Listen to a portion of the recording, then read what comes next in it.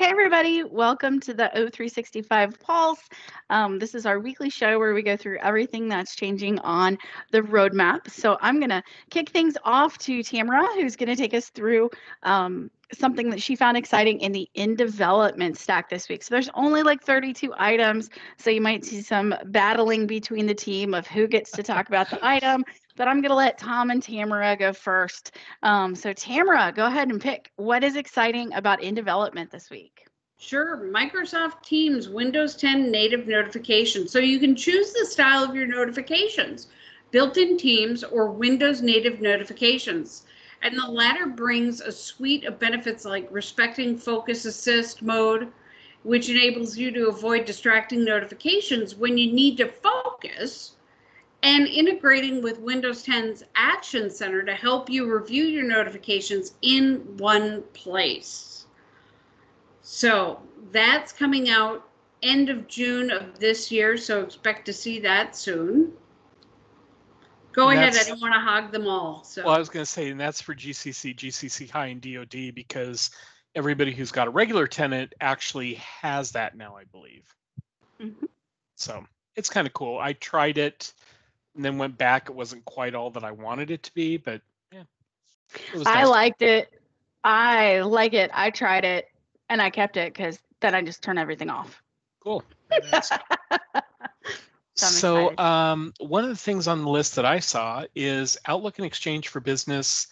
Project Mocha is moving to the Outlook board. So there's a lot of things going on here that you may not have known anything about.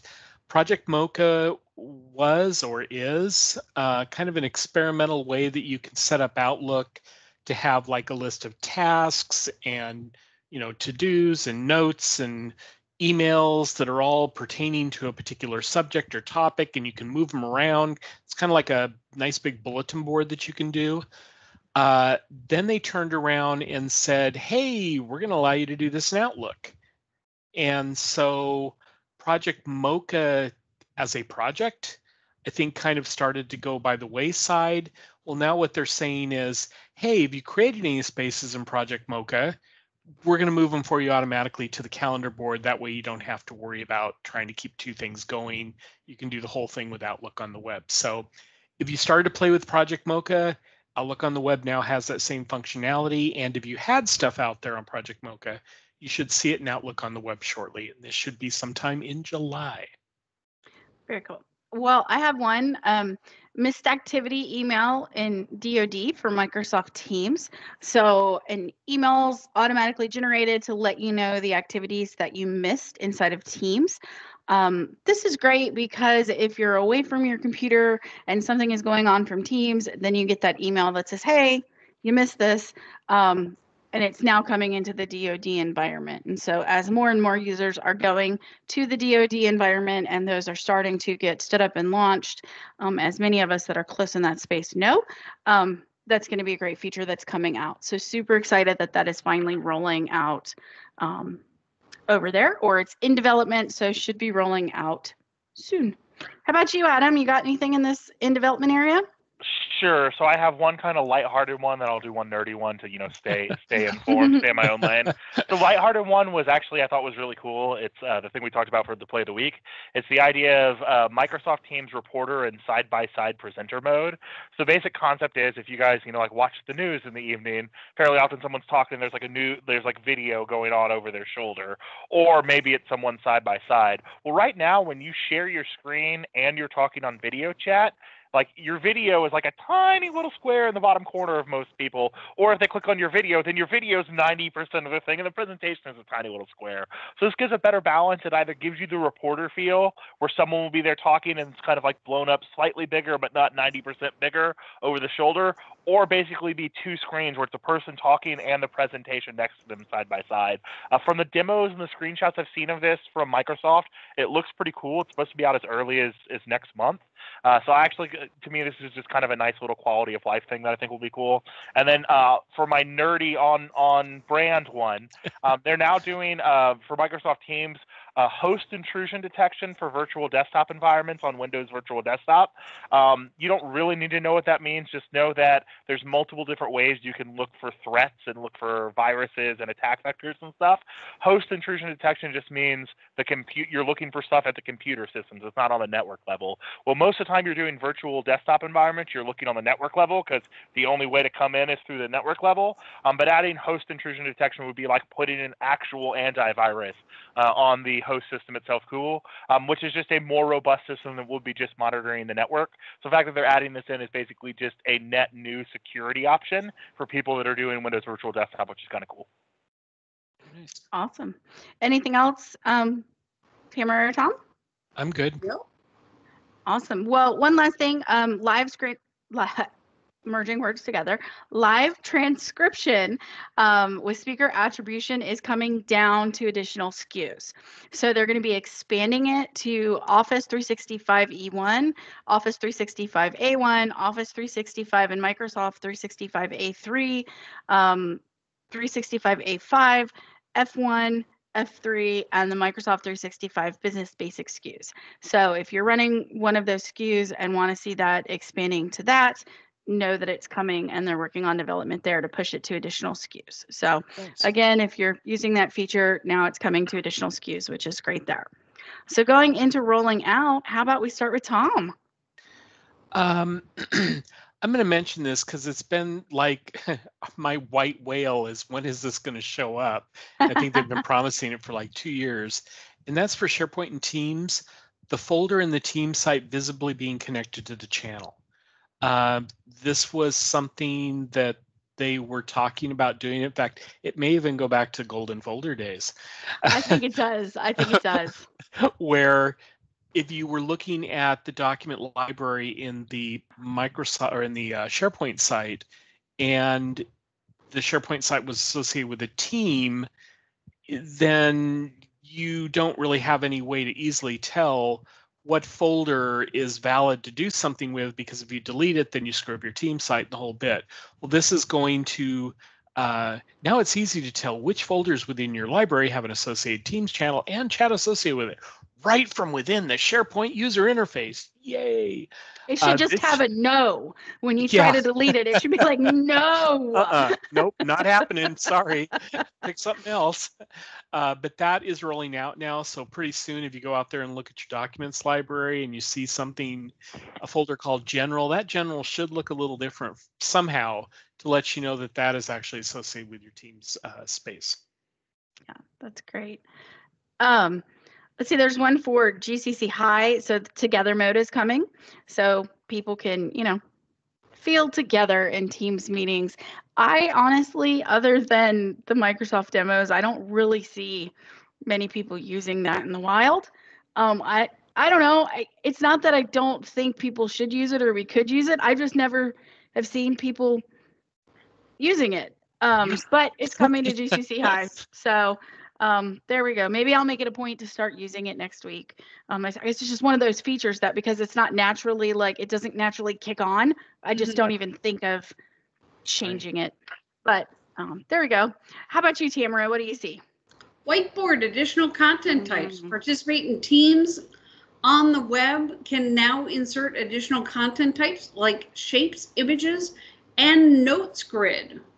So they're giving a little love to Whiteboard, making it a little bit easier to use. Very cool. I have a super nerdy one, but one that I thought was cool. I've worked with both of these things a lot in the last month or two.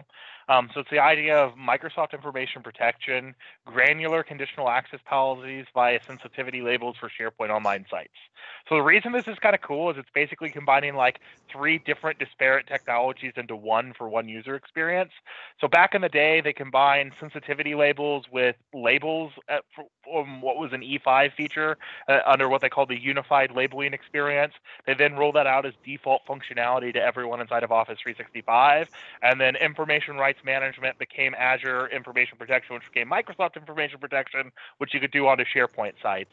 But since you now have the unified labeling experience and you have MIP that can sit on SharePoint sites, you can essentially create a label that what that label does is trigger MFA prompts or conditional access prompts.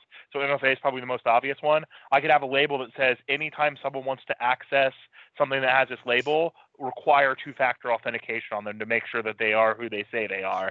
And then you could apply that label now, blanket to a SharePoint site. So say I have a SharePoint site that had a whole bunch of really important internal financial information or something like that. I could go in through auto labeling and auto classification, say anything in the SharePoint site I want you to apply this label to, and that label could have the sensitive label that says, I require conditional access prompt for multi-factor authentication. So therefore, when anyone went in and tried to access a document on that SharePoint site, it would actually prompt them for multi-factor authentication before they can move forward, which is kind of cool because, again, this is like 2 or 3 technologies kind of coming together for one unified experience. And I think being able to tell an executive, oh, you have some really sensitive internal information and you're afraid about putting it in the cloud, well, don't worry, I can do this, and then only people that can actually pass multi-factor authentication, which is way more secure than just letting someone in because they're in, have the ability to get in. So it's pretty cool and a nice security thing. Nice. Yep. Well, cool. I think suggested replies for Outlook for GCC is coming. And so that's when you're in Outlook, you're going to start typing and then it will do a suggested reply. I love those. So that's coming to GCC with a couple different languages. So that is coming soon. So I like that one. So we have that. And then anything else, Tom or Tamara, that you guys see inside of there? Just real quick for Microsoft Teams for iOS and Android. We talked about this briefly last week. It's now gone from in development to rolling out immediately. But that is inline message translation in channels for the Android and chat, or Android and iPad, iOS, whatever. Basically, you'll get there. It's going to give it to you in a different language here, folks. But basically, it's really nice in the fact it allows you to select a message, say translate, and then it will translate into whatever language you have selected as your target language. So that's real nice. If you're in a multi-global, multi-language, multilingual type situation, be looking for that if you tend to use Teams in a mobile environment. Very cool. Well, Tamara, let's let you kick off into launch today. Fabulous. I am so excited about custom attendee registration and team webinar capabilities coming to general availability. So you can add a custom attendee registration page to any meeting or webinar to better manage attendance before and after any engagement. Following registration, attendees receive an email confirmation with a calendar invite. I am so happy. That's like a real webinar tool there. It is. And then the fact that we'll be able to schedule webinars with like up to 1,000 people with the same Teams app that you use for meetings, and webinar capability support registration page creation, email confirmations for registrants, host management for attendee video and audio, and attendee reporting, plus interactive features like polls, chats, and reactions. I am so happy. And she's going to come down from her upstairs office just buzzing, and I'm going to have to deal with it and go with it.